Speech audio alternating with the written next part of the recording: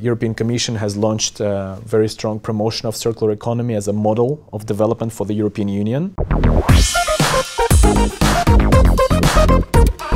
Angel, welcome back. Can you start off by telling us what other areas of circular economy that we can invest in? Yeah, thanks for having me here. In terms of investment, there are quite a few areas in circular economy that in recent years have picked up. One of them is clean tech. Clean tech is kind of notorious amongst investors because it had a pretty big collapse in the mid-2000s, whereby quite a lot of businesses simply went bankrupt despite having received hundreds of millions of dollars of investment. The problem was that it was the first age of clean tech. It was a very innovative area, very promising, but also untested. It wasn't mature, so it created a kind of big bubble and then bust.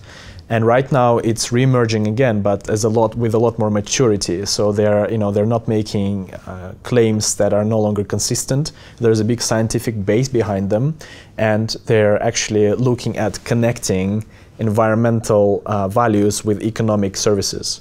So, for example, they look at whether people are ready to pay extra to have a better quality of air or water, and that's something that a lot of people are prepared to do. I mean, one of the most interesting cases is China, where in the 10 years ago, China was kind of the bad boy of environmental. Everybody was pointing fingers at China, saying that, oh, China doesn't care about the environment. Look at China today. It's one of the champions of solar panels and clean energy, etc., because they've had a big enough sector of people who've entered the middle class, and they said, okay, now I own an iPhone, I have a car, I have a flat. What else do I want for myself and my family? Clean air. So clean tech managed to create demand from the middle classes.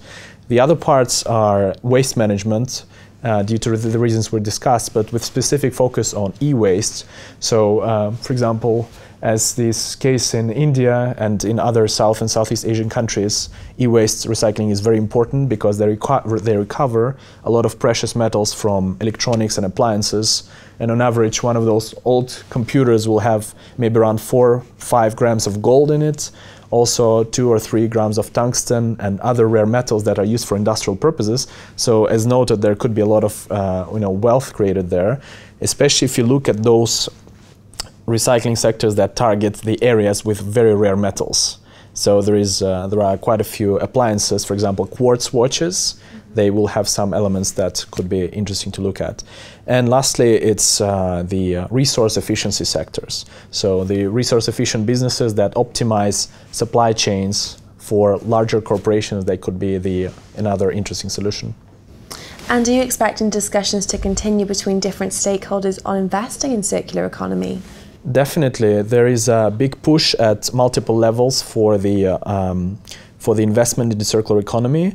There's been quite a few developments at the European Union level, actually, whereby the European Commission has launched a very strong promotion of circular economy as a model of development for the European Union. Some countries are closer on track to achieve it, mainly Nordic countries and Northwestern Europe. Others are still struggling, but overall on the EU level, they're holding regular working group meetings. And the other global meeting that is coming up soon is the World Resources Forum Latin America and the Caribbean. That will take place back-to-back with the International Sustainable Building Congress in Costa Rica this May.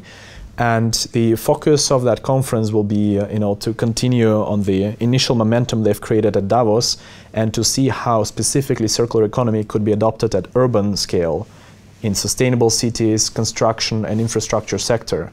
And they will have specific working groups talking about the incentives for the financial sector to enter, because that's been the largest struggle so far, not just the corporate sector, but actually the financial institutions to enter this process.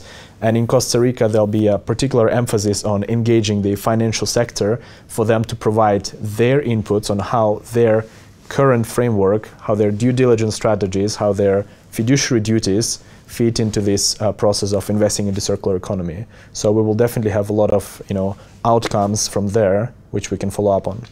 Absolutely. Well, Angel, thank you so much for coming in today and sharing your insights with us. You're welcome. Well, that's all from myself and Angel, but for all the latest Dukascopy updates and exclusive market moves, do keep clicking back. But for now, it's goodbye.